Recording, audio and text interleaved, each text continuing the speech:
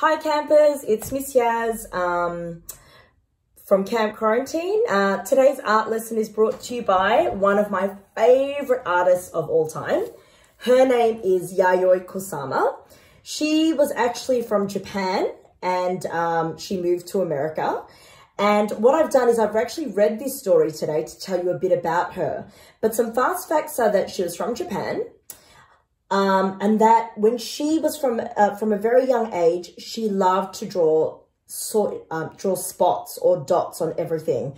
So if you see a lot of her work, it's a lot of spots or dots or 3D spots, which are like balls or spheres.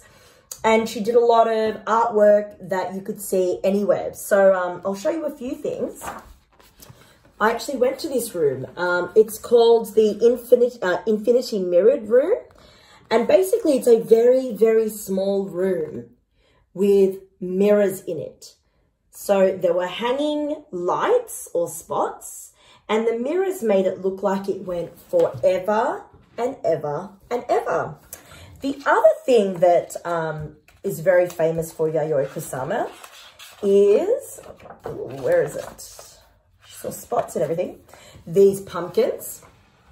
She made giant, giant pumpkins and put spots on them, okay? So I've done that activity with my kids before, and you could try it if you wanted, is to draw a pumpkin and do lots of spots on it.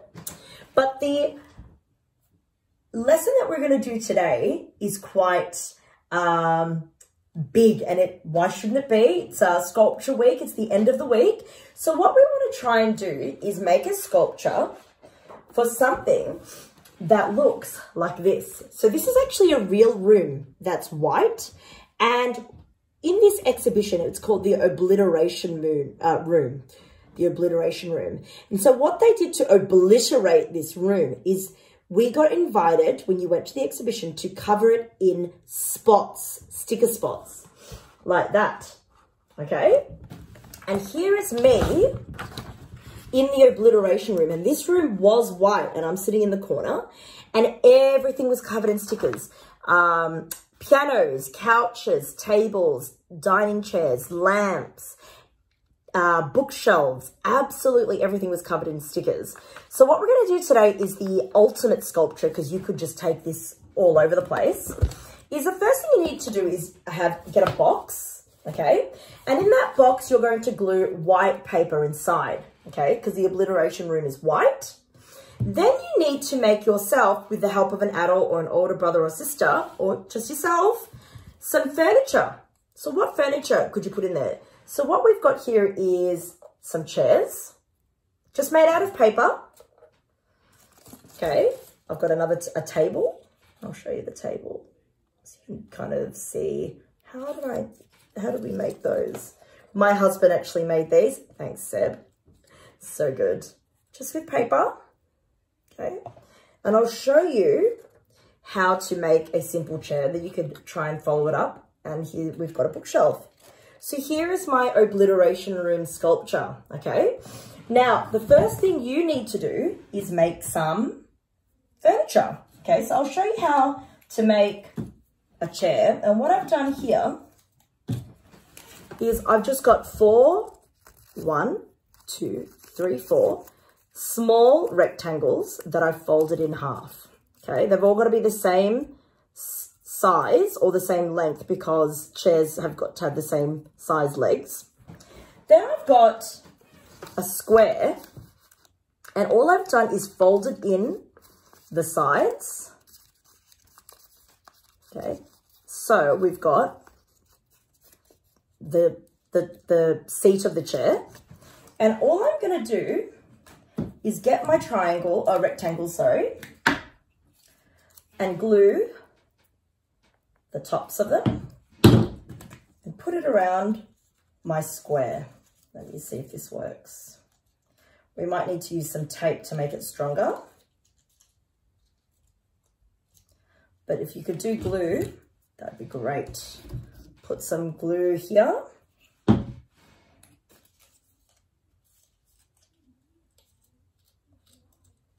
How's that going? Yep. Oh. I feel like my legs might be a bit too long. This one is all about experimenting. And what you could do is look around your room or the lounge room and think, what could I put in my obliteration room? Okay, it's funny, isn't it? We're going to actually just make a room that's white. I feel like my legs are definitely too big or too long. Do it again. You can always just fix it. I guess it could be a side table. Okay.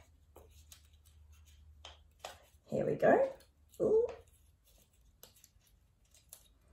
There you go.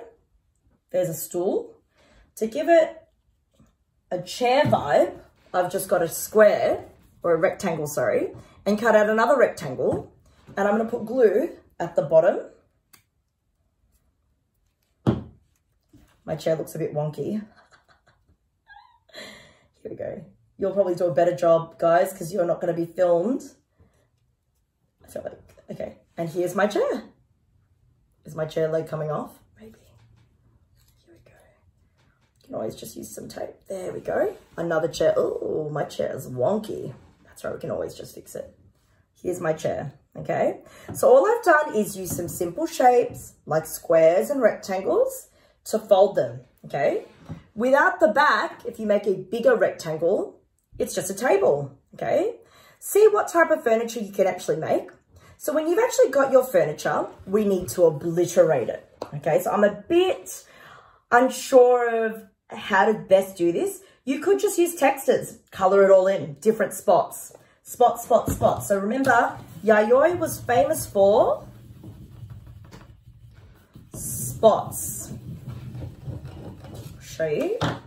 Lots and lots and lots of spots. Okay, so that's one thing you could do with this obliteration room, your own obliteration room, is cover it in spots with paint or texture, or you could do a bit of cheating. Okay, what I did was, she was famous for spots, I could be famous for stars.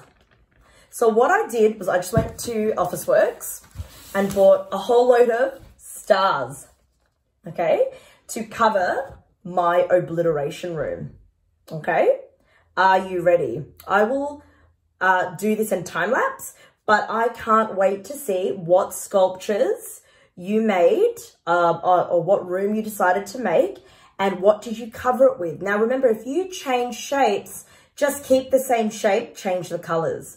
So she did spots, you could do hearts. I'm doing stars. What's your Yayoi Kusama inspired obliteration room? Okay, I can't wait to see. All right, watch out for the time lapse and I'll see you soon. All right, have fun with Yayoi Kusama. Bye.